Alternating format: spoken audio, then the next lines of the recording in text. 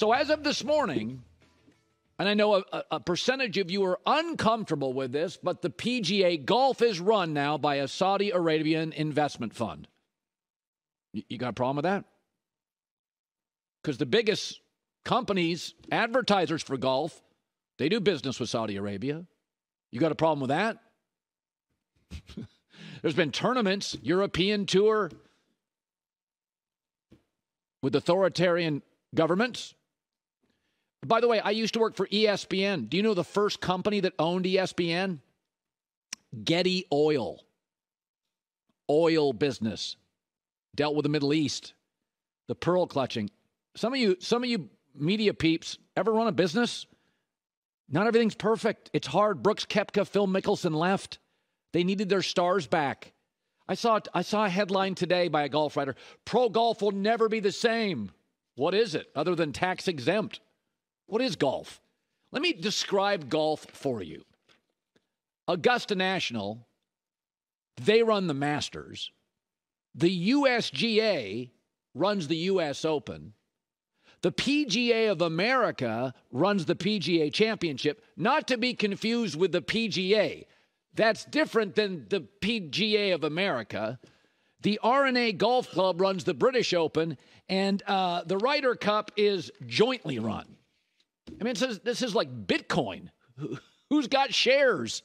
You thought NFT was confusing. Golf is boxing with a 4-iron, convoluted, weirdly managed, hanky, wonky. Who knows who runs this stuff? Maybe the Saudi Arabian investment firm unifies it. Alan Shipnuck, a great golf writer, talked about this yesterday, the sanctimony being lobbed by all the purists.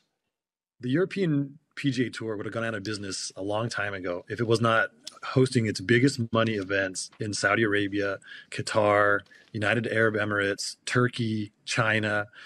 That tour has stayed in business playing in these places with autocratic governments, and it's always been a factor in the sports world. I mean, you mentioned the EPL. I mean, half of those teams in the English Premier League are now owned by Saudi Arabia or other Middle Eastern interests, and so it always felt a little hollow and a little sanctimonious. Now, the tour's biggest sponsors, Coca-Cola, FedEx, Morgan Stanley, they all do business in Saudi Arabia. They have for a long time.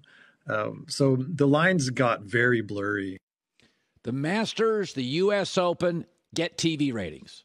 The British Open, hit and miss, starts too early in the morning for many of you. And the PGA Championship depends on who wins it. But I mean, it's always been a hodgepodge of management in golf. Hopefully now it can be unified.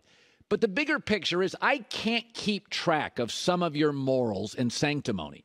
So let me get this straight. You don't care who makes your iPhone.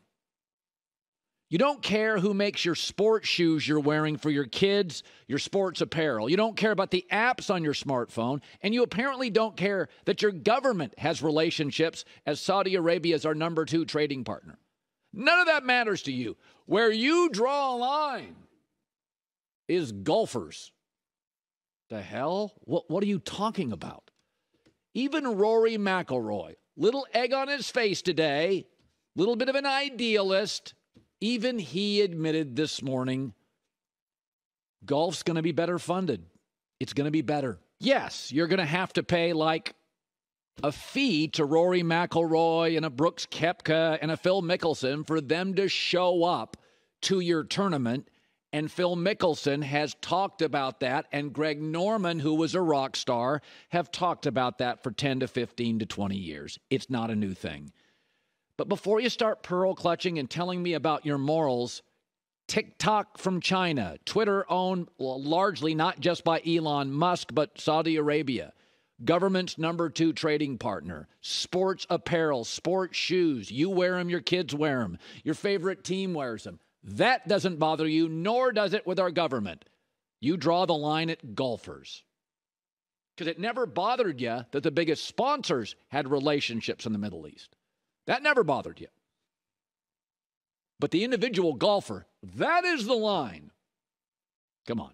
Golf's probably better today and better funded, certainly. All right, so Game 3 tonight, Nuggets and the Heat. And the two groups in America that are just, for me, non-starters. I will not listen to anything two groups in America ever have to say. Election deniers and the NBA is rigged. There are no two bigger groups of weirdos than those groups. The elections aren't rigged, and the NBA isn't either. How do I know that? Because in the last 12 years, if Denver wins the championship, here are the NBA champs.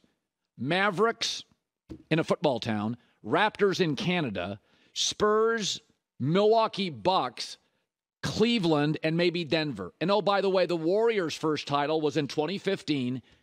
That was their first in 45 years.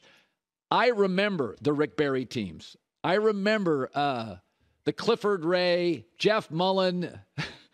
Yes, J-Max looking at me. What is he talking about? I remember that. Some of the first basketball I watched, most of you don't. They were not a big franchise. They were not a national team before Steph Curry. Okay, so you can say, what about the Warriors? What about them? They just happened to stumble upon Steph Curry. But their first championship in 2015, they were not a big brand. So if Denver wins, over half the last 12 winners are non-traditional powers. No Celtics. Lakers was in the bubble. No Chicago Bulls. No New York Knicks. No Philadelphia 76ers. Listen, for the record, if you were a seedy referee or a degenerate gambler and wanted to rig basketball, you'd do college basketball because 90% of the games are not on television and nobody would know, and the players are mostly college kids and they're broke. You could buy them off.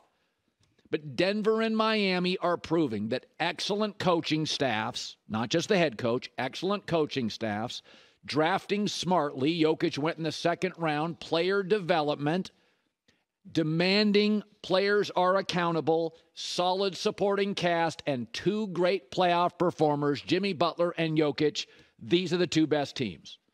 And I do wonder if the two best teams are coming down to one clear reality. In the first two games, Miami has gotten an inordinate amount, a bizarre amount of what the NBA terms analytically as wide open threes. 16 in game one and 10 in game two. Game one, they couldn't hit them. Game two, they did.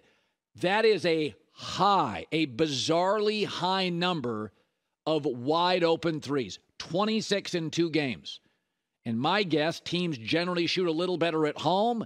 If they hit them tonight and get them tonight, Miami wins tonight, and winner of game three, I think, wins any series about 60-65% of the time. I still think Denver is better, but the election is rigged crowd and the NBA is rigged crowd are two groups I'm just not interested whatsoever in listening to. Denver is a football city.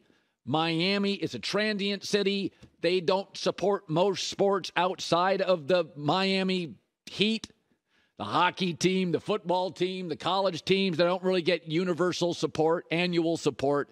These are the teams that have earned their way there.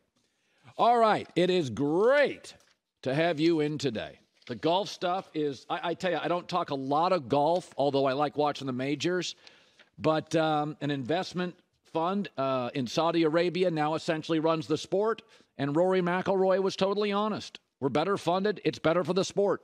They were leaking oil, so to speak, on the PGA Tour. Sponsors were bailing. They wanted their stars. They got them back. In every other entertainment business, and golf is entertainment too, stars drive the bus. They lost Brooks Koepka. They lost Phil Mickelson. It'd be one thing if Tiger was still in his prime. Maybe you don't do it. That golden goose is over. Tiger's not dependable. Brooks and Phil Mickelson are the two guys, along with Rory McIlroy, that get me to a TV set. Now all three are conjoined. Hi, everybody. Thanks for watching. Subscribe here to get the latest from the show. Also, be sure to check out more of the best clips from The Herd or go watch a few segments from other shows on FS1.